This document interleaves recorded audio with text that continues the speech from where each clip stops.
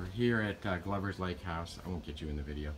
And this is the room that we're going to be doing. We're just going to be doing a 1-ton mini split. This is the wall that'll be going on above the TV. If you look right next to it is a closet. So we're going to put the unit so the Freon lines run horizontally to the side. They go through the closet, the Freon lines and the drain line, and try and tuck those lines up against the back side of this closet. And then they're going to go out onto the side of this wall where there's a roof below, and we're going to mount the unit to the side of this wall back here. So I'll kind of get back and give you a better view of where we're at on this. Then the electric box is actually just, if you go over the edge of that roof right there, that's where the electric box is down there.